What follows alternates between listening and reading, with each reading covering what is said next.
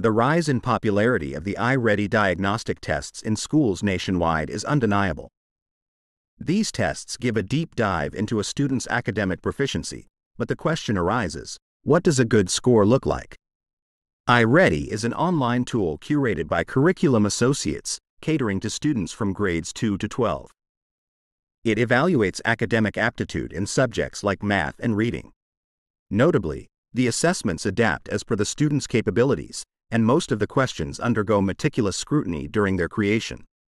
These test outcomes aid educators, parents, and administrators in grasping a student's comprehension, pinpointing their strong and weak areas. So, what's a good score on the iReady diagnostic? Rather than pinning it to an absolute figure, scores are more often bracketed into ranges or percentiles. For instance, if a student is in the top 10th percentile, they've exhibited an exceptional performance. Conversely, falling into the bottom 25th percentile implies a lower score.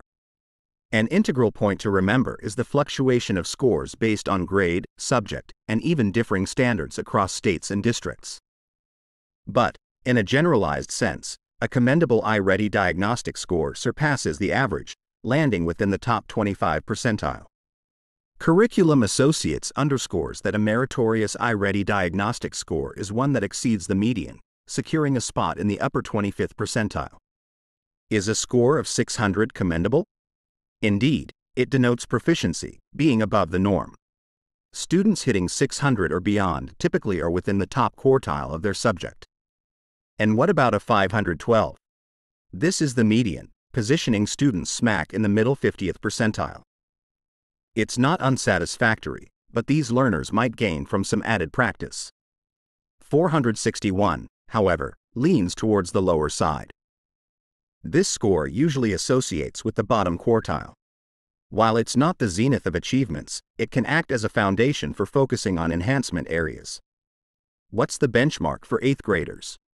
This depends on numerous elements, including the exam type and the scholar's academic prowess. Yet, a noteworthy score would breach the top 25th percentile for this grade. So, an 8th grader boasting a score of 600 or more on iReady is likely in that elite bracket. Wrapping up, the iReady diagnostic tests offer a treasure trove of insights about a student's scholastic capabilities. While no singular score defines excellence, the upper 25th percentile is usually the benchmark. Moreover, scores can swing extensively, contingent on grade and subject specifics. By comprehending what truly constitutes a solid iReady diagnostic score, stakeholders in education gain a clearer picture of the student's proficiencies.